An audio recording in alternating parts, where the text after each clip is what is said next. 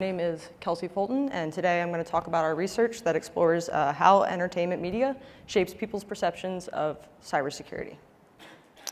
So to start, we may ask ourselves, how do people make security-relevant decisions? Well, as I'm sure you're all very aware, they draw from something we call their mental models, right? Basically, how they perceive and understand computer security. But prior research has actually shown that fictional media influences people's mental models. And I'm talking about fictional media that looks a little something like this guy right here. No way. I'm getting hacked. A port scan? No, this is major. They've already burned through the NCIS public firewall. Well, isolate the node and dump them on the other side of the router. I'm trying. It's moving too fast. Oh, this is not good. You're using our connection to the APHIS database. Sever it. I can't. It's a point attack. He or she is only going after my machine. It's not possible. This is DoD level 9 encryption. It would take months to get built. Hey, what is that, video game? No, Tony, we're getting hacked. They get in Abby's computer, the entire NCIS network is next. I can't stop him. Do something, McGee. I've never seen code like this. Ah, way to go, Abby. I didn't do anything. I thought you did. No? I did.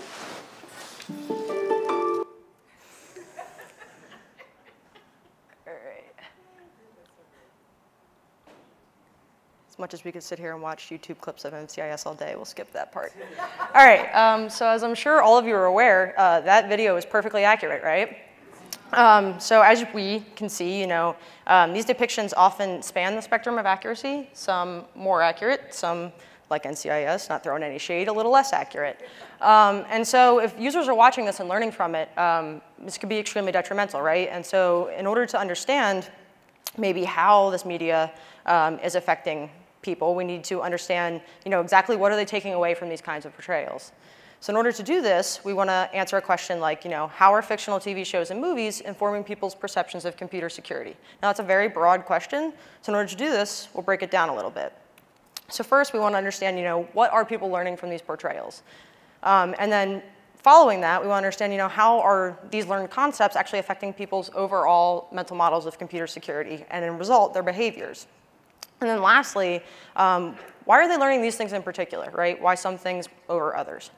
So in order to do this, we completed semi-structured interviews. We had 19 participants, and our interviews were kind of broken into 3 sections. The first is the background section, where we kind of got a feel for what people knew coming into this, how they defined hacker, things like that, and maybe their personal experiences with being hacked. And the second section was clips, where we showed them 6 clips and asked them some follow-up questions, namely, what do you think happened in this clip, and things like, what did you find realistic, why, what did you find unrealistic, why. And then lastly, we followed it with a broad questions of like, how do you think fictional media as a whole does with realism related to computer security? Now, once we completed these interviews, we used open and axial coding to suss out some themes. So to start, I'm going to go over, what are people learning and how these learned concepts are affecting their behavior. So I may be being a bit presumptuous by saying, we'll look at what are people learning and why they're learning these things. I guess a really good question to start with would be, are people learning from fictional media? And it turns out that they indeed are. We actually had 5 participants who mentioned media depictions without prompt. So for example, we asked a participant, when I say the word hacker, what do you think of? And their immediate response was, well, I think of Matthew Broderick and war games. So for those of you who are trying to profile hackers, don't worry, we did it for you. That's exactly what it looks like. 3 participants also directly mentioned TVs and movies as a source for where they're thinking they're learning these things. And interestingly enough, we actually had people who made references to fictional media who actually thought that the media was inaccurate overall. So for example, we had a participant who said, I think that the media as a whole portrays these things inaccurately. And then they later said, sometimes when they're watching movies or TV, they just really kind of accept whatever's being thrown at them. This is the same person who said that they thought it was inaccurate, and yet they're still accepting what's being thrown at them. So this can actually suggest that, people who claim to know better are actually being influenced by these, in addition to people who don't claim to know better. So our results actually suggest a kind of feedback loop where people are learning mental models of security, sometimes from fictional media, sometimes from other places, but these models are getting reaffirmed when they appear in other media later. So what are people learning from fictional media? Well, they're learning that hackers are only targeting either specific people or important people. Attacks in unsafe situations are always going to be obvious. Encryption is fragile, and all security measures are futile. Unplugging the computer and other simple solutions. And suspicious emails can be dangerous. And I'm going to break these all down a little bit. So let's start with hackers only target specific and important entities. So people often thought, hackers are only going to choose important targets. For example, we had a participant who mentioned, that they indeed weren't important enough to be a target for a hacker, right? Because they don't have any money. And later they connected this when watching a clip when they said, they thought that something was realistic, that the things that they were breaking in that clip were of high security. So as you imagine, very important targets, right? People are also learning that hackers always target a specific person or entity rather than, sending a phishing email, right? And so this is exemplified by someone who said, a target is someone that you might have a personal grudge against. And they later connected this when they said, the fact that one of the clips we showed, they targeted one person at the NSA to get in instead of targeting all of the NSA to get in, that seemed realistic to them. So what are people really taking away from this? Well, they're learning that they don't need to protect themselves because they're not important or they aren't specific enough for someone to want to attack them. So they're thinking that they never need to actually protect themselves against a hacker. So people are also learning that attacks in unsafe situations are obvious. So oftentimes, in fictional TV shows and movies, an attack is portrayed as an act of intrusion, as we saw in NCIS, that's going to trigger anomalous behavior, right? And sometimes these can actually include deliberate signatures from a hacker, something along this line here, right? And so this is actually from a clip that we showed, and a participant said, that seemed realistic to them because the imagery of being hacked, where all the screens flash and stuff, that's what they think hacking looks like. Doesn't look like anything else, that's it. And so why is this a problem? Well, if people are waiting for an obvious indicator of a security problem, oftentimes, as you guys know, they're not going to get one, right? And so they may think that they're safe when indeed they're not. People are also learning that encryption is fragile and all security measures are futile. So oftentimes in TV shows and movies, we can see that encryption is quickly and easily broken by sufficiently talented attackers. And so when asked what they thought what limitations hackers have, they said absolutely none. A participant said that. And they later tied this to a clip when they said, in our day and age, it seemed realistic because in a blink of an eye, you're done, you're not protected. And so people are learning that they shouldn't trust any security measures because they're just going to get hacked anyway. And while, if a nation state is after me, sure, no matter what I do, they are going to get into my information. That's often not an actual attack model for the everyday person, right? And so if people are thinking they should never protect themselves, then they're not preventing the everyday hacker from getting to their sensitive data. So people also felt that unplugging the computer and other simple solutions were a way to solve a problem. For example, as you all saw in the NCIS clip, they unplugged the computer at the end to solve the problem, and a participant felt that this was indeed realistic because back when they had viruses, I imagine in the 90s, the first thing they do is unplug it and see if it worked again, right? And interestingly enough, as you all laughed, not a single participant actually noted the use of a single keyboard by two people to actively defend against attack. And while that's not particularly problematic, if they want to go home and try to have two people type on the same keyboard, it's not going to cause a major problem. If they're willing to take representations like this at face value, they're really going to be able to unable to recognize potentially harmful information. So basically, they're learning that simple solutions can solve potentially serious problems. Lastly, people were also learning that suspicious emails can be dangerous. And now you all may be sitting there thinking, well, Kelsey, that's good. That's what they should be learning. And you're right. Not everything portrayed in media is detrimental to people's mental models. Many participants noted that the phishing in Black Hat was realistic, which is actually portrayed in this photo here. So for those of you who can't see in the back, it's a picture of a email that has a downloadable attachment, right? And so when asked what about this clip in particular was realistic, a participant said, you always hear about viruses that you can attach to an email, and so you never open attachments unless you know who sent it to you. And so this is great because people are learning that suspicious emails can be dangerous. And this is a proof that we actually can use fictional media to teach people things that will benefit them.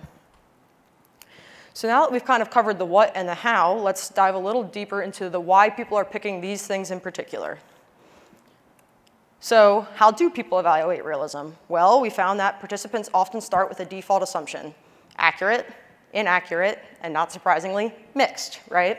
And then they mediate this default assumption by using their own technical knowledge, maybe things they learned from their work or things that they've personally experienced, non-technical backgrounds, so maybe things they heard from other people, but things they had experienced on their own, the compliance within the clip with existing folk models, and lastly, the cinematic aspects of the clip.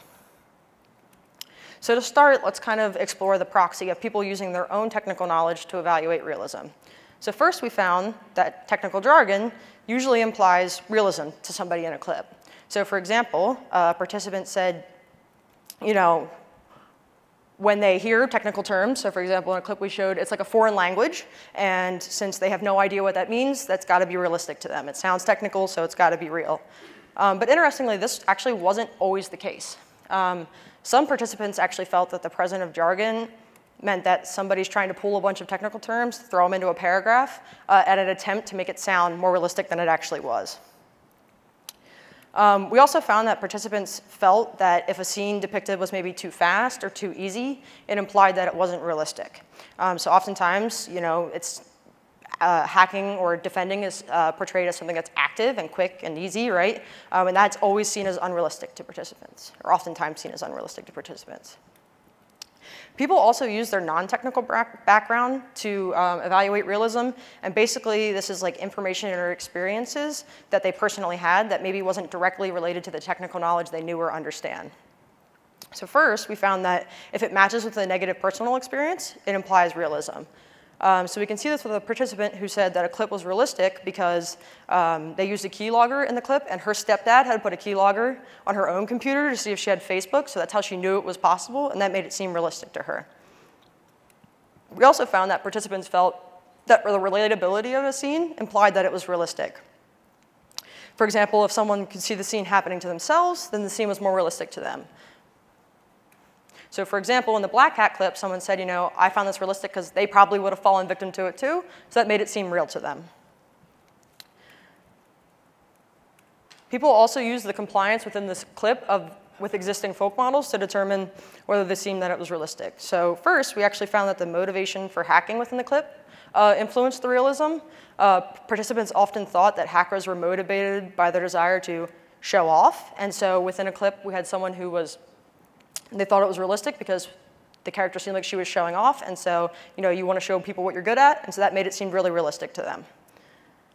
We also found that any deviation from hacker stereotypes implied a lack of realism. So for those of you who are unfamiliar with Black Hat, the main character, a hacker, is indeed played by the handsome Chris Hemsworth, and somebody said that that was unrealistic because Chris Hemsworth is just too darn good looking to be a hacker.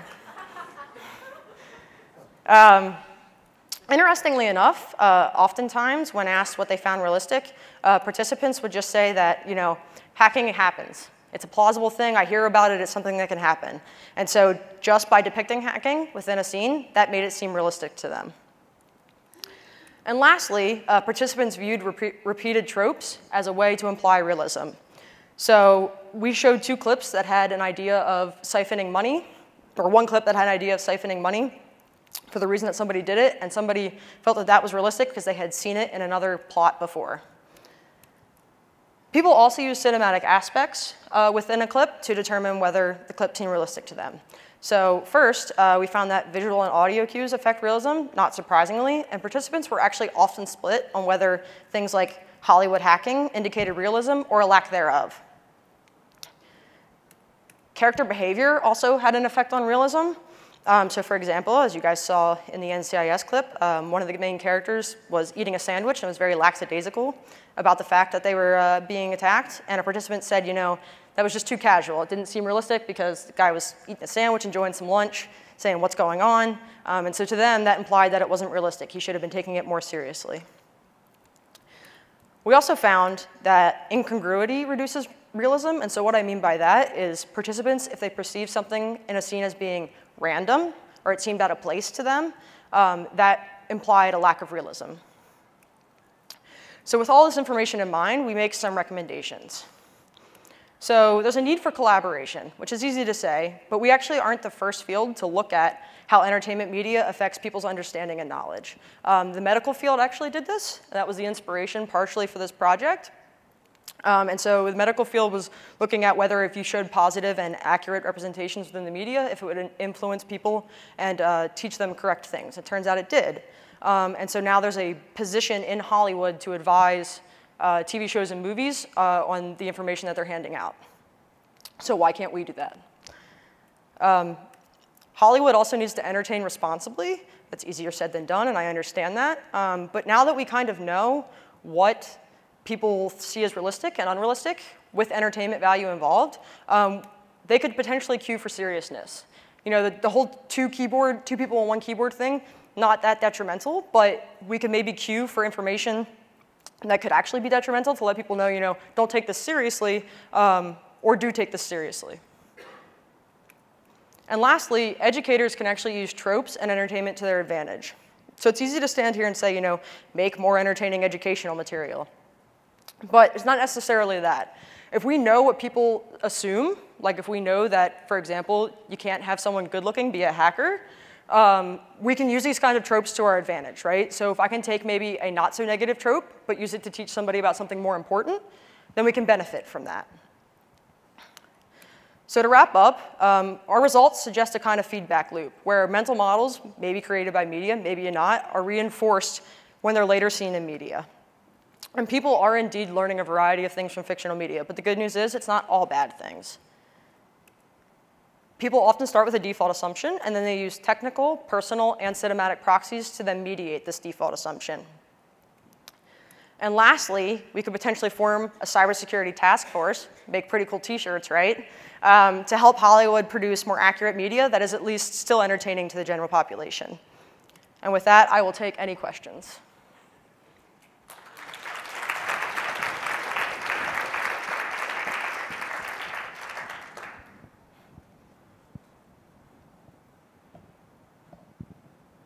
Gus Andrews. My other field is media literacy, as it happens, which is a similar one there. One of the things that we look to when we think about cinematic influence is often sort of structural things like camera angle, speed of cuts, music, things like that. And you're seeing a lot of this here. You're seeing the fast cuts, you're seeing far angles, close angles. Did anybody refer to any of those, or is that sort of beyond their awareness? Yeah, so great question. They actually didn't refer to like camera cuts or anything, but we did have people mention like dramatic music, which you usually use to escalate a scene, right? People often perceive that as being unrealistic, I guess because when you get a virus on your computer at home, like there's not some pop-in like background music playing, right? But people often stated that the escalation of music to go along with the plot seemed unrealistic to them, yes. Hi, I'm Bake from the University of British Columbia. This was very interesting to watch. I was just wondering, how did you avoid priming participants? Was it like in maybe the title of your recruitment notice, or because from my understanding, they made their point after watching the clips and all of that. So how did you avoid priming them in terms of their responses? Sure, yeah. So when we recruited, we advertised it as a computer and internet study, which is about as vague as you can go, and the IRB will still approve it. And so we didn't really ask them explicitly about security experience coming in. We did ask them, like, how much time do you spend on each medium, like podcasts, TV, movies, to make sure we had a diversity in hours that they spend watching media. And then we just kind of broadly started asking them questions about hackers, their personal experiences. And by the time we got about halfway through the clips, I guess they started to pick up on that we were looking for realism or lack thereof. But we emphasized a lot of the time, too, that there were no right or wrong answers. And we were genuinely interested in what they had to say. And so that was basically the approach we took. Last question. Hi, my name's Connor from Berkeley. Great talk. Thanks a lot. Do you have any plans to look into the effect of journalism media for people's understanding of cybersecurity practices, where if they read something in a newspaper, they expect it to be true, but if it's inaccurate, then it's giving them a false sense of security? Great question. This is actually completely unrelated to my dissertation interests. This was a project I did that was a lot of fun to do, and so there was no immediate plans to look into other mediums, but something we did discuss was a major limitation of our work is we just looked at TV shows and we just looked at movies. What about books? What about podcasts? What about journalism, right? What about regular news on TV? How are all these things influencing it? And it's definitely a good place for future work that we just don't have plans right now to explore.